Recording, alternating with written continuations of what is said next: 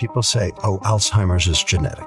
Garbage. That genetic component is only 5%. So that means 95% of Alzheimer's risk is environmental. Air pollution, microplastics, ultra-processed food. And a paper just came out showing that sweetener consumption correlates with dementia. And we think we know why. And you've not talked about this publicly yet? No, let's talk.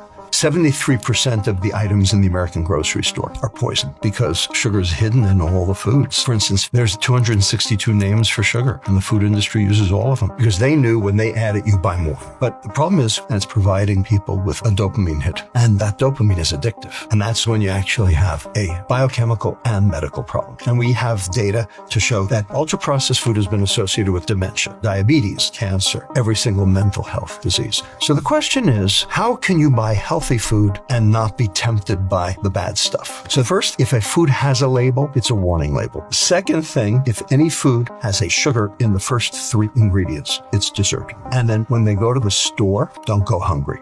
And what about exercise? Well, it doesn't really impact your desire to reach for sugar. It has its own metabolic benefits. But if you think exercise is going to make you lose weight, you are deluded. And we can talk about that. So with all of this in mind, if I've got a sugar problem or if I've got an addiction problem, what is the remedy? So this is one of the things I did in my obesity clinic. So the only way you're going to be able to fix the problem is